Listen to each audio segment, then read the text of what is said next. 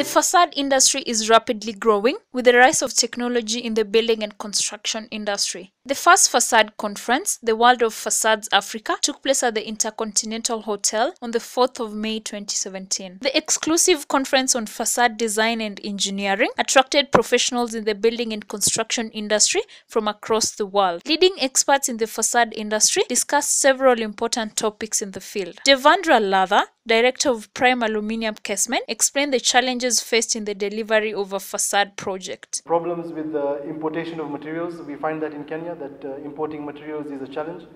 We have limited amount of supplies in this industry for the facade industry. Another one is unrealistic contractor durations. As mentioned earlier, facade contractors are brought in at a late stage. Then there's a slow delivery of sometimes client materials as well. There's inadequate technical knowledge of the stakeholders in the decision-making process. The non-involvement of a building facade consultant, and the late involvement of the specialist facade subcontractor. Venky Kosaraju of Heuck Middle East discussed the types of sustainable aluminium windows and door profile framing that are widely used for facade purposes. The profile system can be used to restore an old building without changing any of its architectural features. Dantziguan, the marketing director of Technoform Middle East, spoke on the solutions for saving energy, environment and money in the building and construction industry. Would aluminum be the ideal material in terms of structural performance, durability, design flexibility, and recyclability? Coming back to our environment, you can recycle aluminum, extrude it again with the same strength, with the same structural resistance. Basic definition of a thermal break is to have separate an aluminum profile in two parts using an isolating strip. Basically, you don't want the energy to go through the metal from one side to the other. So you are breaking it. That's why it's called the thermal break. The conductivity of aluminum is 160 watts per meter Kelvin, while the one of polyimide is 0.3. This is 500 times less conductive. That's why this works with polyimide. And of course, when it comes to the hot side or the cold side, but more of the cooling of a building is much more expensive than heating a building.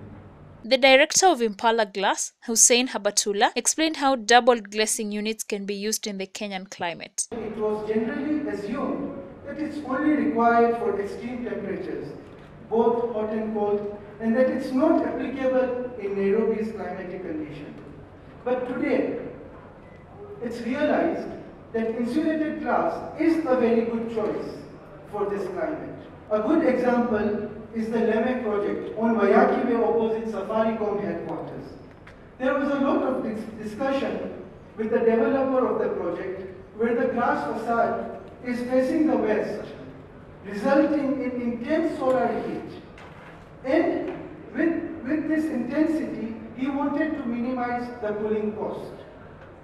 We arrived at a solution that a double glaze unit with a high performance glass can be used. He also emphasized on the importance of good framing when installing glass in buildings. For acoustic performance, framing is very critical.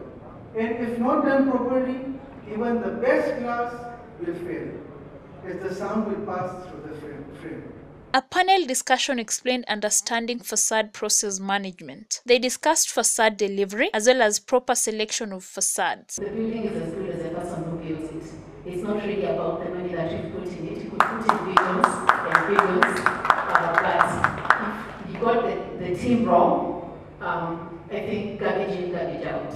For good quality projects to be delivered on time, the panel group emphasized on the need for teamwork. The team is very key to a proper execution. The experience of the team is very key, both on the supervision side and the execution side. Cost factor in choosing the type of facade to use in a building was also discussed at length. Costs tend to be discussed at the very beginning, and usually the client tends to take that number that you give them at the beginning with an optimistic eye that I will find a way of cutting down this number. I'll find a way of negotiating my way down on this number. Now, when those numbers are negotiated down, quality begins to be compromised, and the execution begins to be a nightmare at that point.